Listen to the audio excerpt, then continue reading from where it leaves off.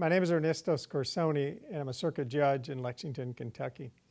Before that, I practiced law, and I was also in the state legislature. I served 12 years in the House and 12 years in the Senate.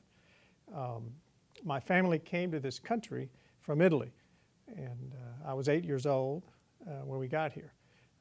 It was a big transition, adjusting to a totally different culture, language. None of us spoke English before we got here. But we eventually learned to fit in. As I grew up, then I realized something else about myself. I'm a gay man. And so then it was a matter of adjusting that reality about me with the rest of my life. And that also was a challenge. Back then, as there is now, there's still a lot of ignorance and intolerance, and there were some challenges. But those challenges were not insurmountable, partly because I had a very supportive family and also a very supportive life partner, made the difference in the world.